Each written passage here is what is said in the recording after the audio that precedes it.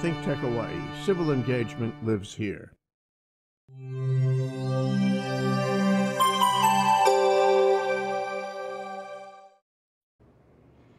Aloha.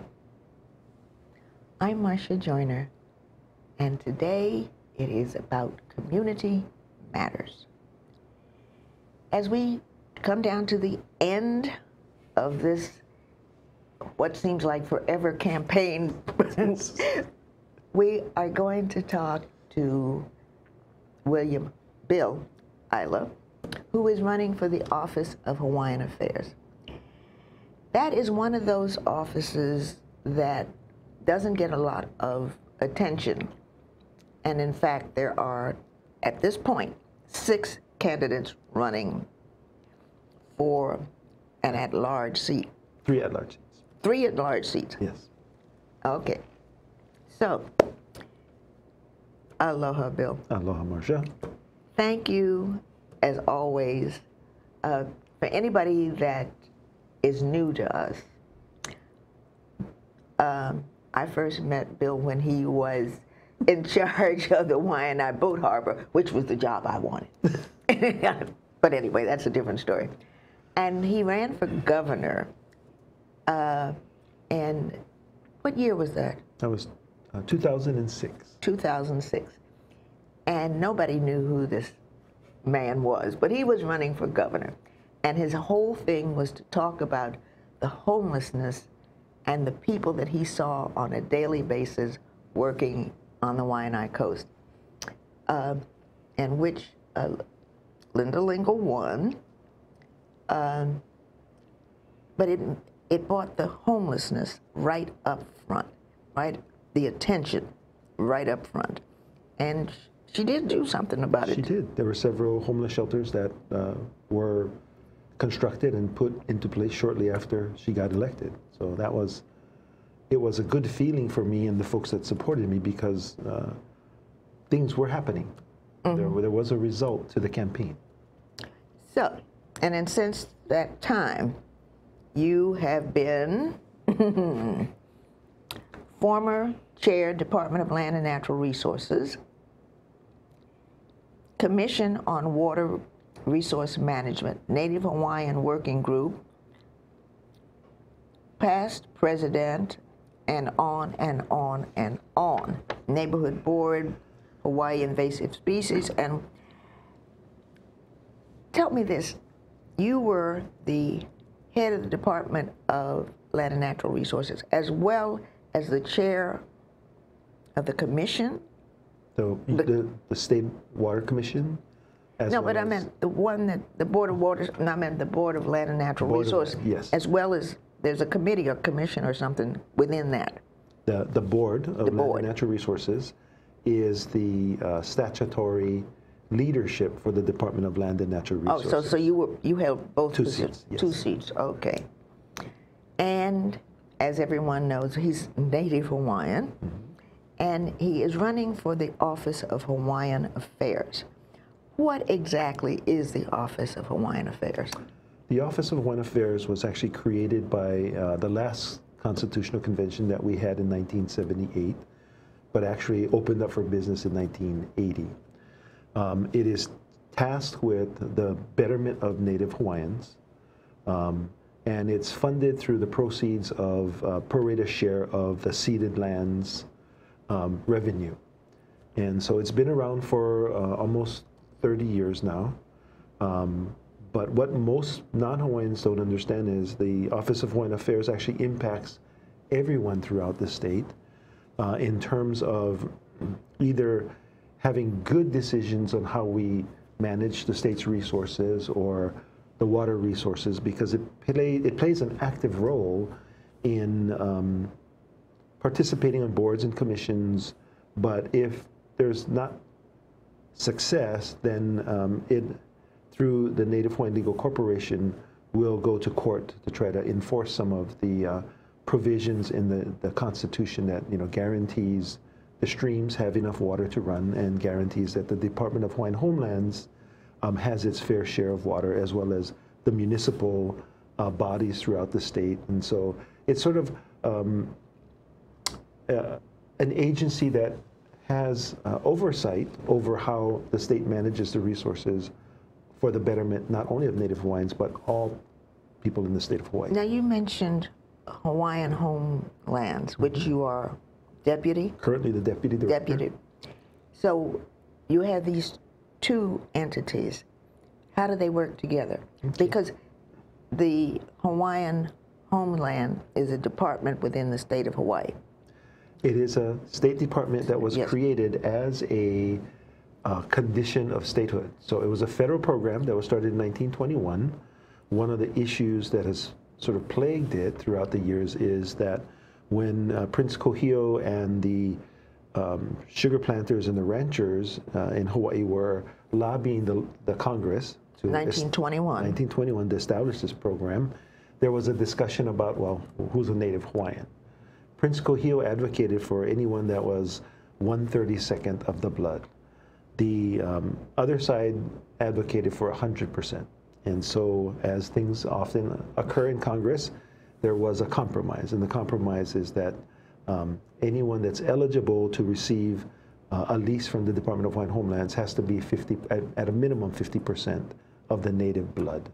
And so that's caused, since the 1921, that's caused friction in the Hawaiian community and in the community in general, because we have a State Department that has to, by law and by court cases since then, has to advocate for what we call the small N Native Hawaiians, the 50%ers.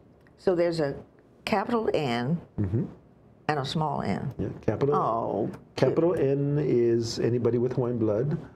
A small n is those with 50%, and or less, or 50% or more is a small n.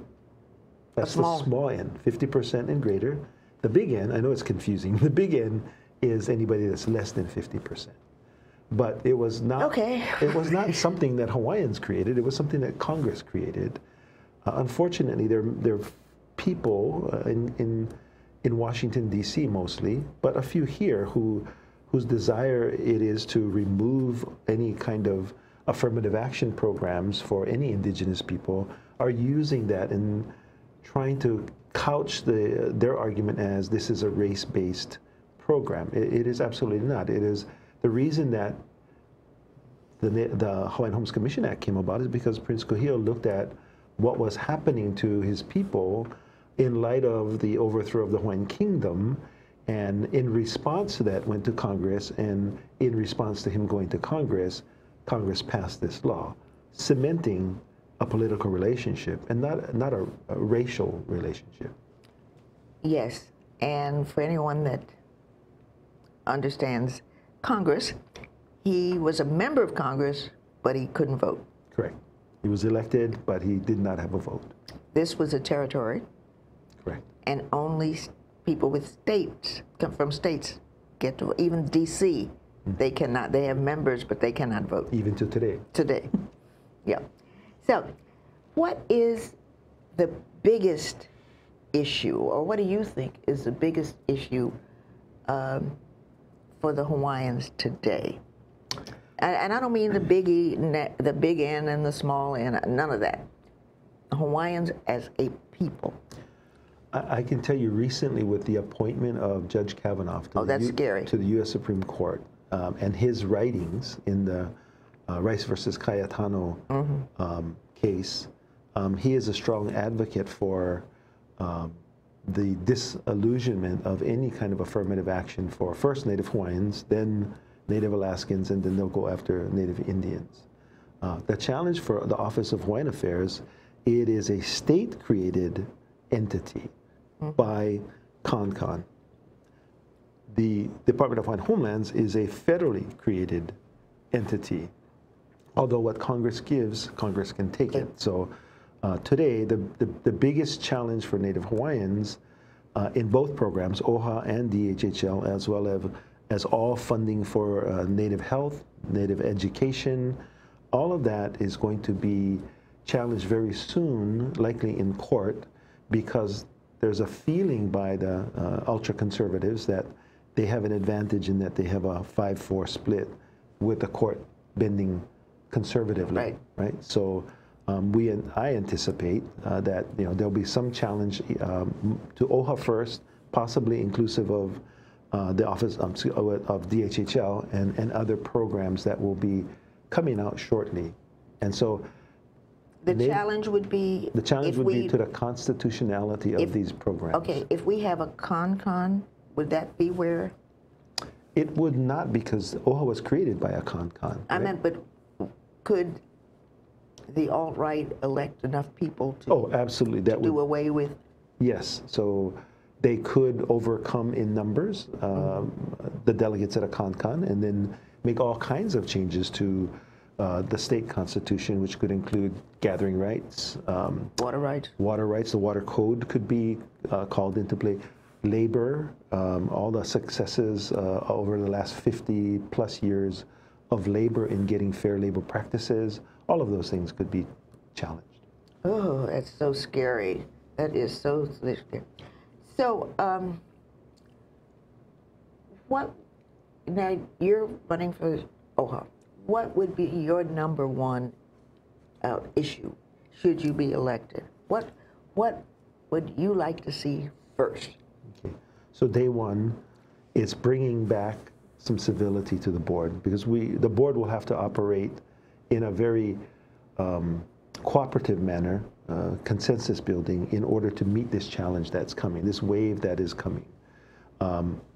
First have to be able to talk to each other, not sue each other, and then move in the same direction, and start planning. There has to be a plan A, a plan B, and a plan C. The Native Alaskans have corporations. Hawaiians do not. What do you mean corporations? They have village sovereignty, and then they have corporations that deal with economic development. So that could be a way to park some of the resources. I'm not sure. We need to have a discussion with legal minds that are much smarter than me on what kind of options that could occur. Of course, federal recognition through the Department of Interior is another way that could help to offset this wave that's coming, because federal recognition would indicate that there is it would confirm that there's a political relationship and not a racial relationship. The challenge is going to be made that it's now the last time race-based. that came up, federal recognition versus independence and what have you, and there were a whole lot of Hawaiians that didn't want federal recognition. They wanted something else. How do you get past that, or does that still exist? It still exists today. There are folks that have very strong convictions that independence is the way to go. I think that they are certainly welcome to their position, but with regards to this wave that's coming, they're going to have to make a decision, and the decision is, am I going to stand in the way of protecting these resources that come to our families, or do I put this? Do we do parallel tracks? Do we do federal recognition as a way to strengthen and secure our standing while we go and seek independence? So you don't have to have one without the other. But getting them to understand it and see that has always been a challenge and will continue to be a challenge. So but that would be your number one issue. My number one issue would be getting OHA, the Board of Trustees, in a position where it can actually have civil discussions and be in a position to take a look at what options are available. Okay, well, we need to take a break. Okay. And when we come back, we'll talk some more about how you see OHA evolving from this point on. All right, thank you. Hello, my name is Stephanie Mock, and I'm one of 3 hosts of ThinkTech Hawaii's Hawaii Food and Farmers series. Our other hosts are Matt Johnson and Pamai Weigert, and we talk to those who are in the fields and behind the scenes of our local food system. We talk to farmers, chefs, restaurateurs, and more to learn more about what goes into sustainable agriculture here in Hawaii. We are on Thursdays at 4 p.m., and we hope we'll see you next time. Aloha, my name is Mark Shklov. I am the host of ThinkTech Hawaii's Law Across the Sea. Law Across the Sea is on ThinkTech Hawaii every other Monday at 11 a.m. Please join me where my guests talk about law topics and ideas and music and Hawaiiana all across the sea from Hawaii and back again. Aloha.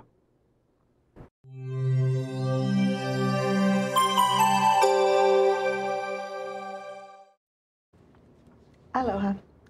I'm Marsha Joyner, and we are back.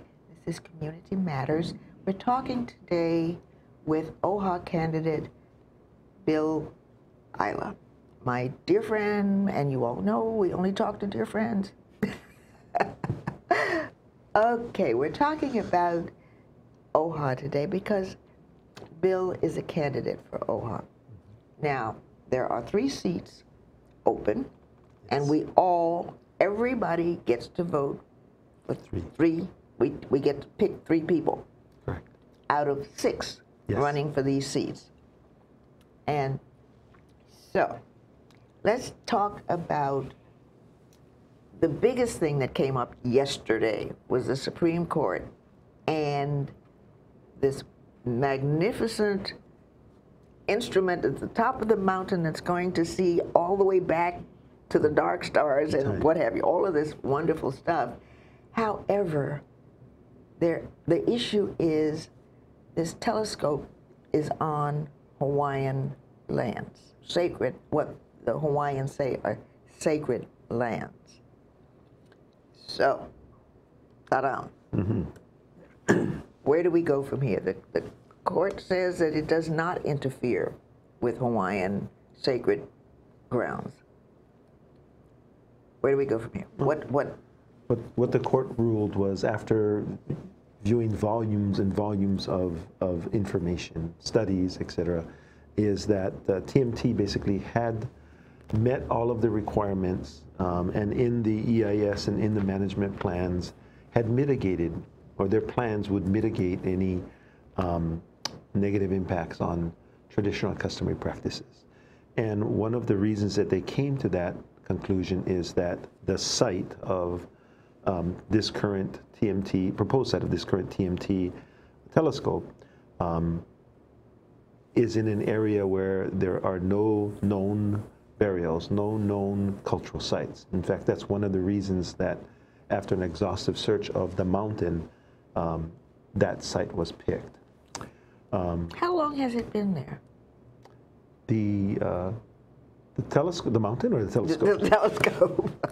So the telescope is yet to be built. No, I meant, but originally. Okay, so the first telescopes on the mountain, I believe, went up in the 1930s. Actually, Prince Kinkalakaua actually went around the world, saw observatories, and encouraged folks to come and build observatories on Mauna Kea and Mauna Loa, because he was a king that was very much interested in knowledge, the gathering of knowledge, and that's very, I think it's very inside all of us as Native Hawaiians. The science that Native Hawaiians bring to discussions all the time is based on observation. And observations not just as the individual that's alive today, but observations based upon 5 generations back, where you get to talk to your great-great-great-grandfather and they explain to you about decadal cycles and things like that. But you were, speaking of, you were on the Hokulea early first? Nope, I've had a few sails with Hokulea, never anything far. But you were, so that was all about being guided by the stars. It was about finding out who we were as Hawaiians. And what it evolved into is that we have all of these cousins across the Pacific, and I think with the latest voyage is now we have all of these second cousins throughout the Atlantic and the Indian Ocean and all the waters that surround the land, and we're all one people on one planet, and that's what it's evolved to. But where I was going was that it seems to me that the addition of the observatories that can see, especially the new telescopes that can see way back before any time that we record, would be an adjunct to that learning that you have gained at sea. And it's precisely why King Kalakaua went out and asked people to come here, right, to gain the knowledge, because he was a knowledge seeker. He wanted his people to be knowledge seekers. So, but we have this challenge of how do you balance traditional customary practices with modern technology built on an area that some people consider sacred. Of course, if you're not from the Big Island, you may consider someplace else on your island sacred. But here we are today. The Supreme Court has made its decision. When I was the chair of the Department of Land and Natural Resources, the board made the original decision to approve the building of the telescope, and it was precisely for the same reasons, that based upon all the evidence that was put before us in terms of studies and things like that, it met the threshold to be approved. Unfortunately, there was a technicality in which we made the decision before a contested case was heard. That resulted in another round of contested cases, and then ultimately the Supreme Court took a look at this additional evidence that was produced and made the decision. So there was it was a 4-1 decision, so it was not unanimous. Judge Mike Wilson is the opposing opinion, and so, but it is the law of the land now. It could be appealed to the U.S. Supreme Court. Oh dear. That's a possibility, or they could ask for a reconsideration. No one knows right now. Based upon press reports, the next step for TMT is to bring its building plans to the Department of Land and Natural Resources to get that approved before any construction could occur. So we're still looking at, many, many months more before the first shovel goes in the ground, so to speak. So now let's move on to some of the other issues that are before the Hawaiians, like healthcare and prison reform and all of those things that all of us deal with every day. However, it seems, now correct me if I'm wrong, but it seems to me that I look at all of the Hawaiians that are living on the beach, and we're building $2 million condominiums right across the street from the beach. That bothers me, and I'm not Hawaiian. But what about, I'm lost for words now, how do we improve the life of the Hawaiians? The health care, there seems to me there are more of them in prison. They get bigger sentences for smaller infractions. How do we deal with that issue? Because that is, the way I see it, the biggest issue is the ordinary Hawaiians. So for the Office of Foreign Affairs and what it can control, these issues are very complex and very long-standing, right? So one of the things that I would do as a new OHA trustee is make a better case, build better relationships with legislators.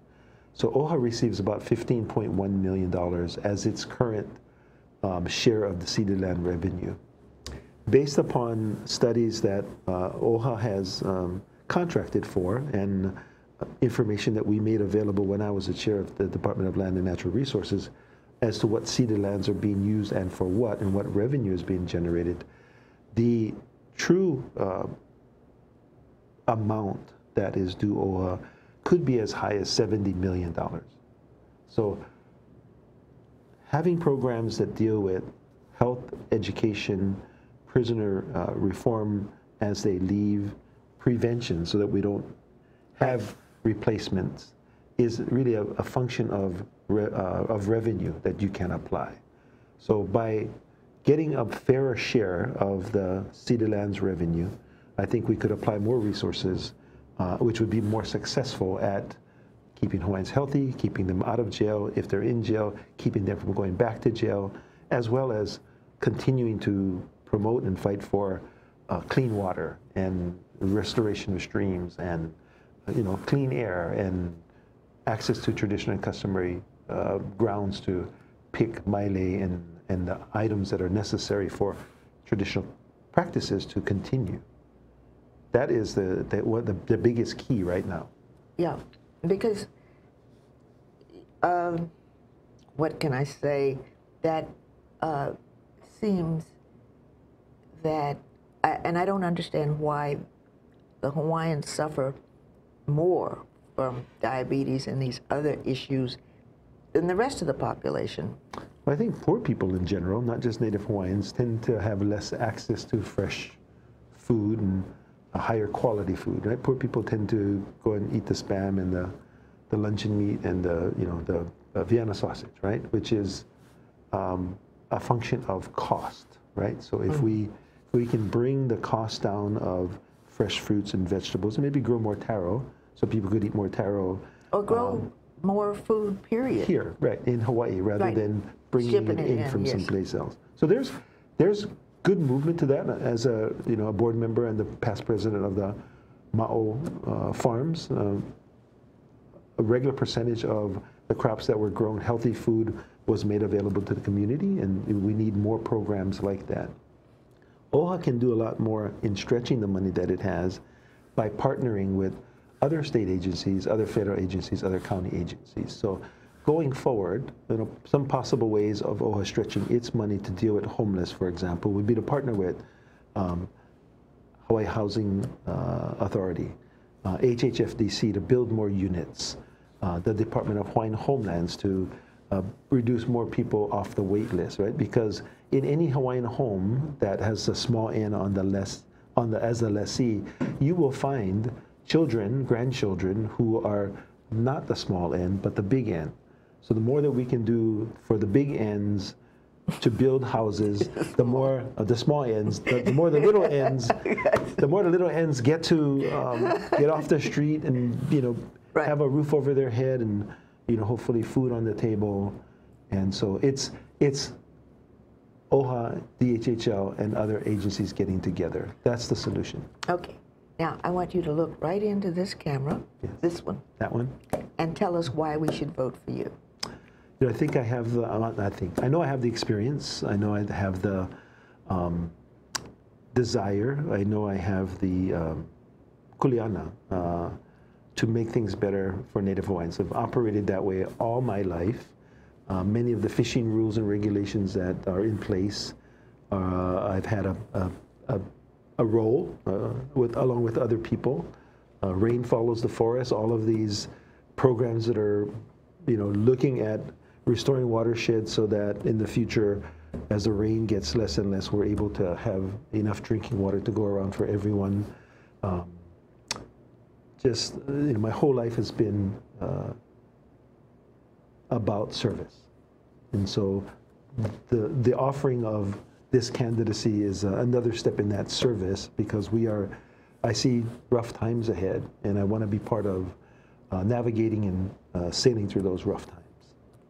Well, thank you so much, and good luck with this election. And you'll come back after the election and tell us what you're doing. Okay. Okay? Yes. Thank you. Aloha, and we'll see you next time.